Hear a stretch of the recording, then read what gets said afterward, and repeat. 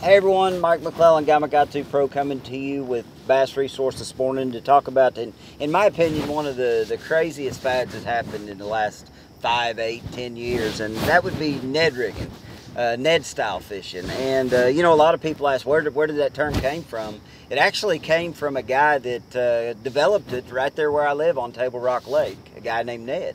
But you know, it's definitely trended the market to make sure, you know, everybody's involved in this deal. And Gamakatsu has two great products to you know, allow you to do the Ned style fishing that you want to do. The Gamakatsu Finesse jig head EWG is a Ned style jig head designed to be able to rig your Ned rigs weedless. So anytime you're fishing around any type of cover, you know, brush piles, laydowns, anything like that, you want to use this weedless version. But if you're fishing a lot of open water, just gravel and rock banks and around dock piers and things like that, the just finesse jig head is a great way to go. But the big thing about this little finesse jig head that is really a key to this is, you know, a lot of times when you're throwing a Ned head, you're going to catch multiple fish on the same bait.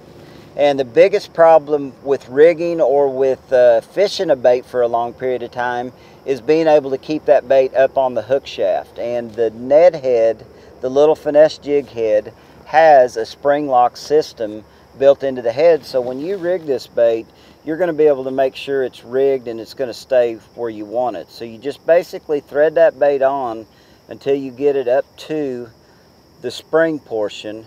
Then you come back through the bait with the tip of the hook, and you essentially just thread that bait onto that spring system. You're just winding it around the hook, right up on the spring system, and once you get that thing up where it needs to be, you've got a bait that you cannot pull off. I mean, it is there. I'm throwing a little big bite Ned style, you know, little 3.5 inch Ned worm.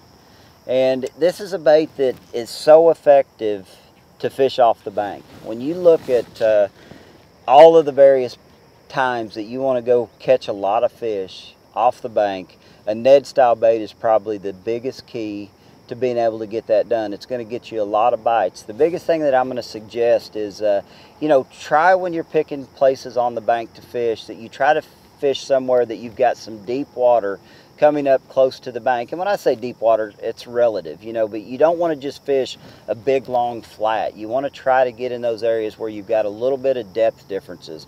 I mean, throw this bait around the backsides of boat docks, piers and things of that nature. I mean, this is a bait that you can throw on beds and about anywhere that you want to throw it. The little Ned style worm is a great way to go on the open jig head. But then when you get into fishing, you know, ponds and maybe places that have a little more cover, the weedless Ned rig is going to be the way to go. This bait is designed, it's an EWG style hook, and it's designed to rig completely weedless. So basically you take that little big bite B2 baby, B2 worm, you thread it on about 1/8 to 1/4 of an inch, run it all the way up the hook shaft till you get to the EWG bend, and then you lay that worm, come back in the worm, and then put the hook point back in the worm, and you've got a completely weedless bait to throw. There's a lot of other baits that typically work good, you know, in my opinion, on this Ned style bait. Typically a little curltail worm, little baby B2, or you can throw little craw replications.